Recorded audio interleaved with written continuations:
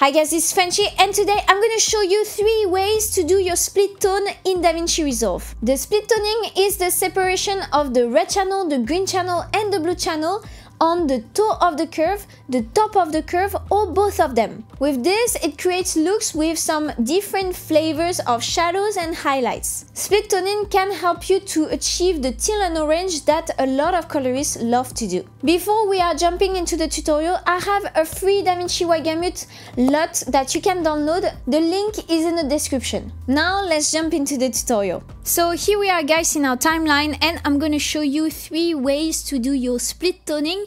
Before I show you the 3 ways, I think it's cool if I make you a real quick breakdown of the grade I have done for Audi. So just to show you, because I'm very proud, that was our Rec 709 and this is my grade. So there is a lot of steps that happen in this grade. This is pretty heavily graded, but I really love the end look. And just quickly, just to show you what I've done, I am in a Davinci Gamut color space. So I went from the Sony S-Log 3 to Davinci Gamut and I ended with the JP2499. If you don't understand what I'm talking about, you can look at my video about the JP2499. I put you the video in the notification. And of course, we are in timeline color space Davinci Gamut, output color space Rec 709 Gamma 2.4. To put an overall look, I put my Budapest LUT that you can find in my colorist companion pack. It's a real nice LUT. I always use it for my looks. I find that it gives such a strong blues in the shadows that I really love. And after the classic, I have some balance where I put some global, but also I moved the temperature a bit. And so in dark, I moved actually my dark area to be less bluish in the shadows. For the background, I have done something quite interesting. I actually just did a magic mask to have the background. So you can see this is without my background node and this is with my background node. It was just to have something dimmer for her to pop out more. Also, I have done the skin because that was difficult with this footage to actually delimitate her skin. So I have done it with the magic mask, which is pretty nice. I like the result. Also for the light, I wanted to have something that is less punchy here on the car. And here I wanted to bring back actually her hair. It's the same face refinement that was mostly to smoothen her skin. And also I've done some touch-up because she had a bit of pimples over here. And some highlights, some sharpness, etc, etc. So that's about it. I find that actually for this grade, what I would have loved actually to do and that I haven't done when I delivered the file was to put a split tone, because I find that with the shape of the car, the light and the grade that is happening, this would be a very nice touch. So where in this note tree I would put my split tone, what I always recommend is to put your split tone within the part of your note tree where you are building your look. My look has been made over here in the group post clip, but also I have some look that has been done here with the balance and the dark, etc, with the skin, the background. After this, everything that is light, face refinement, highlight touches, etc, etc are more retouching within the frame.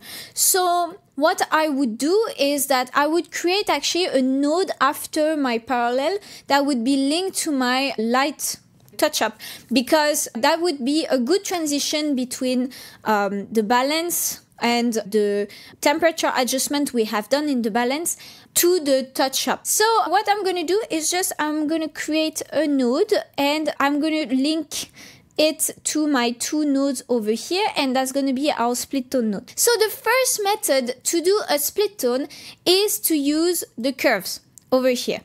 To use the curves, what is recommended is to find the middle gray, because you need this separation to have a very nice roll-off in the shadows, but a very nice roll-off in the highlights. and I'm gonna try to find the middle gray. So for this, I will disable everything and I will keep my CST in and my CST or DRT out, okay? So what I'm gonna do now is that I'm gonna enable this node. I'm gonna go to my HDR wheel and go to saturation, put my global saturation to 0 and put my contrast to 0. What I'm gonna do now is that I'm gonna put my curves in big. I'm gonna be sure that I'm gonna be with my qualifier as a selection mode, and I'm gonna click in the middle of my image, and this is gonna give us the middle gray point. What I can do is that I can bring each of my points next to my middle point that you see here. So my blue here, my red here. If you want to slide your points while sticking on the linear curve, you need to hold Alt or Option.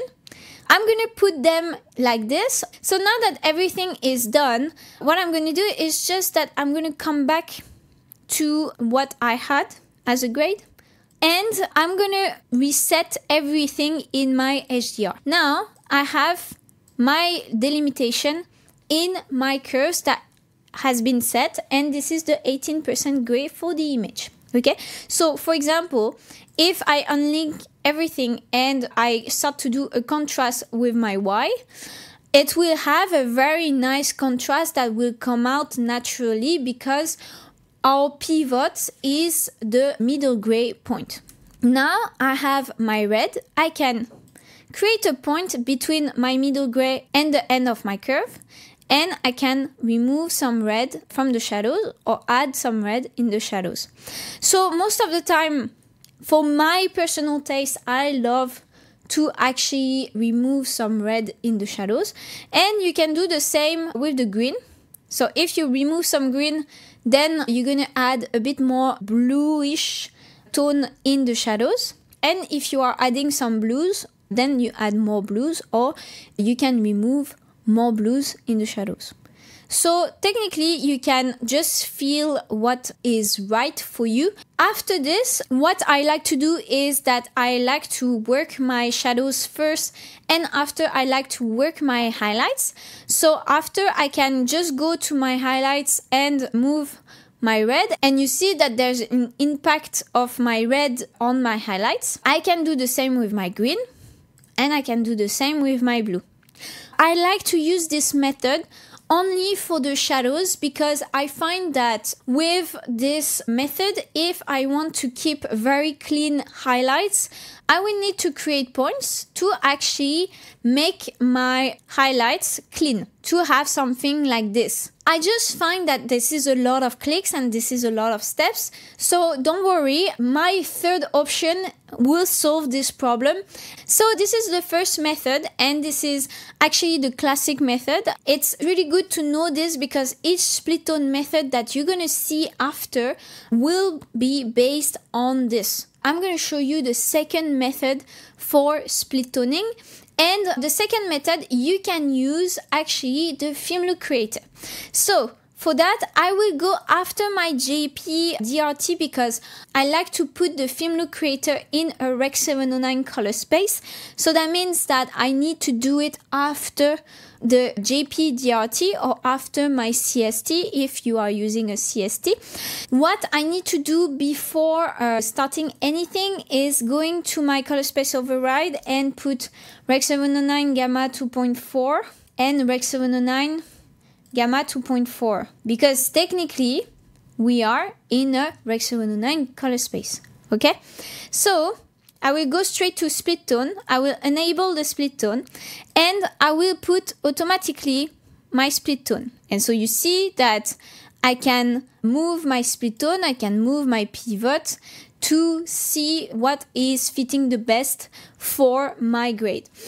Something that I don't really like with the film look creator is that you have no visual on the split tone you are making if you are not using a grayscale or anything like that, it would be very difficult actually to know where you are and what you are in priority, etc, etc. So that is why I wouldn't recommend you to use the split tone from the theme look creator. That's my least favorite option. Let's say I just mess around with it sometimes, you know, like to put a slight look, but this is not something that actually you should put all your hopes on, okay? Then the last method, and this is the method that is actually the most convenient out of all three, is to use the DCTL from Pixel Tool called Split Tone Hue or Split Tone RGB. So for this, we're just going to come back to our node tree and we're going to create actually a node that is at the same place as our split tone, because this is exactly like where we want it to be. For this, I will go to my FX and I will type DCTL and I will choose my Pixel Tool Split Tone Hue Advanced. So what is great with Pixel Tools is that you have a version that is basic and you have a version that is advanced for each split tone. So the basic version is a more simplified version of your split toning and works pretty well. This is way more catered for people that don't really want to have too many options for the split toning. It's lovely actually to use, but I prefer to use the Hue Advanced or the RGB Advanced because I have way more possibilities within this. Everything is broken down.